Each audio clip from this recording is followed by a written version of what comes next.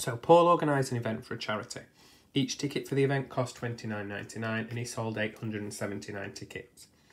Paul paid costs of £11,000 and gave all of the money left to charity. Work out an estimate for the amount of money Paul gave to the charity. Now, if I worked this out accurately, I would get 0 marks because the question is asking for an estimate. So that's what I've got to do. So I'm going to write down here, instead of £29.99, I'm going to use £30, which I've rounded up. I'm just going to write that in. Sold 879 tickets. I'm going to round 879 to one significant figure. Currently, the first significant figure is that first digit of value, which is the 8. That's in the hundreds column. So I'm rounding it to the nearest 100. So 879, if I drew that on a number line, is it closer to 800 or 900? 900. So I'm going to round 879 to 900, which rounds up. I'm rounding it to one significant figure. Okay, Paul paid costs of £11,000. I'm going to leave that as it is. And then he gave all of the rest of the money to charity. So if he sold 900 tickets at £30 each, that's 900 times 30.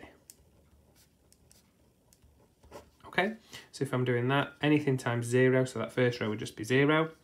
900 times 30, so I'm going to put my 0 in. 0 times 3, 0 times 3, 9 times 3, 27. So 900 times 30 is 27,000. Okay, and that's an estimate for the amount of money, the amount of takings. If he donated £11,000, I'm going to now do 27,000 minus 11,000.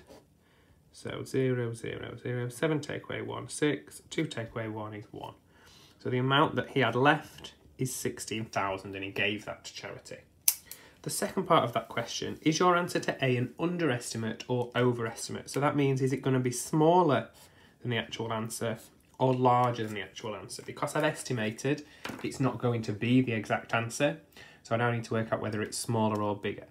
So what I've done here, because I've rounded both of these up, okay, so rounded both up,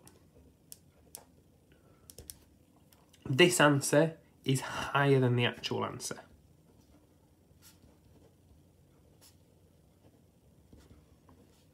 Right, because actually it's smaller than 900 and it's smaller than 30, so this in reality would be smaller.